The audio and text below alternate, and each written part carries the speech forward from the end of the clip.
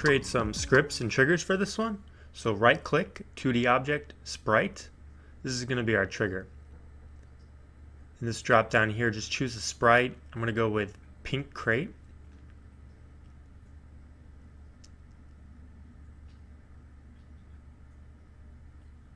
And let's put it -4.5. It's going to overlap the platform a bit here, but that's fine. And -4 should be fine in the X. And that's it for the trigger for now. Let's go to our robot. Scroll on down to add component. And we want a script, so new script. And it's going to be CS for C#. Game values. And create this. And you can get to it a couple different ways, but if you go to, actually it's the assets and double click the script, it will open up in mono. For this, we want to create some public variables. We'll make them public so that we can see them in the editor, for now at least.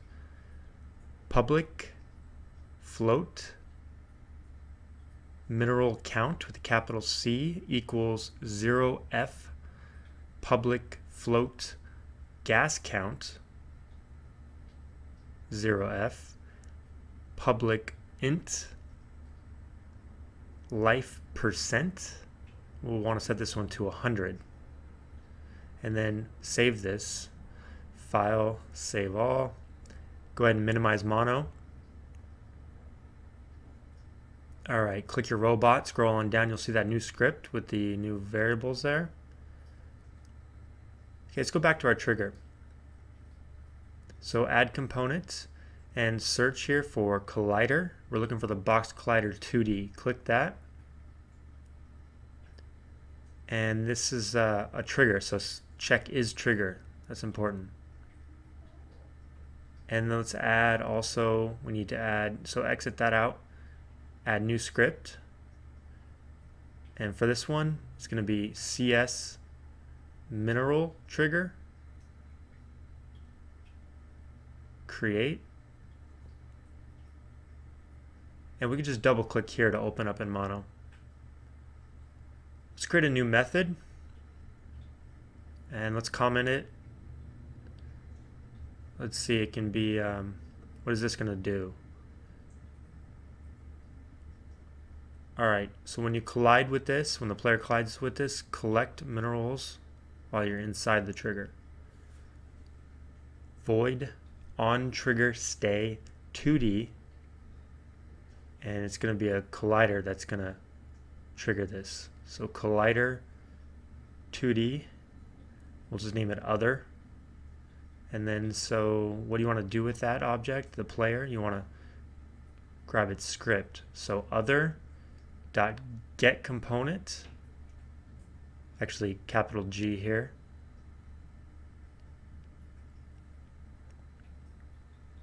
caret the name of the script, so it was CS game values, close this out, parentheses, dot, and then the variable that we want is mineral count. And what we want to do is tick it up a bit when you're inside this trigger. So plus equals 0.01F. And it's going to add a little space there, but don't worry about that. File, save all. And minimize again. So go ahead and play this. Now, when you walk over to the trigger, click your robot, go down to that script, look at the variable there for mineral count. See how it's ticking up slowly but surely? That's what we want. And now we want to do the same thing for the gas variable, the gas resource. So this is going to be our mineral resource in our game. So let's actually duplicate this.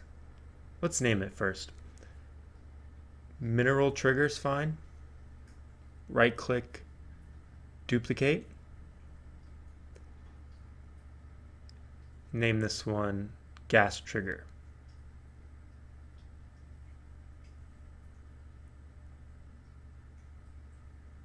For the script, let's open up our mineral trigger and copy that method that we made. We can remove this one. We could put this all in one script, but let's just do a new one for gas. So actually remove the component, add component, and new script, just like before. For this one, it's going to be CS gas trigger, and create that. Open it up. Paste in that method from the mineral trigger.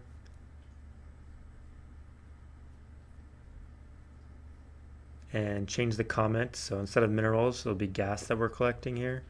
And the variable is gas count, not mineral count.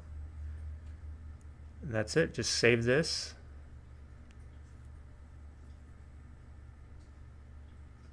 Now you can't really see the gas trigger because it's on top of the mineral one, so they look the same.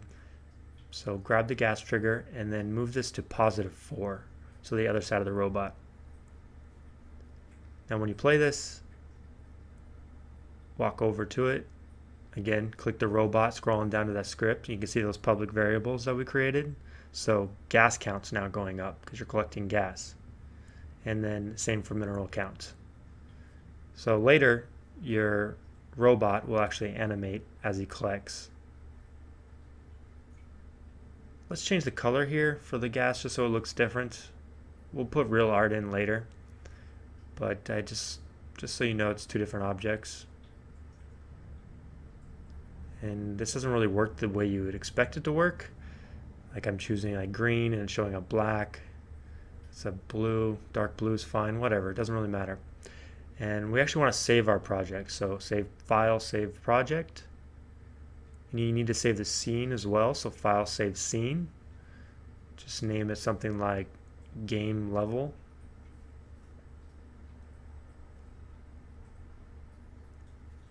And that's it for this one.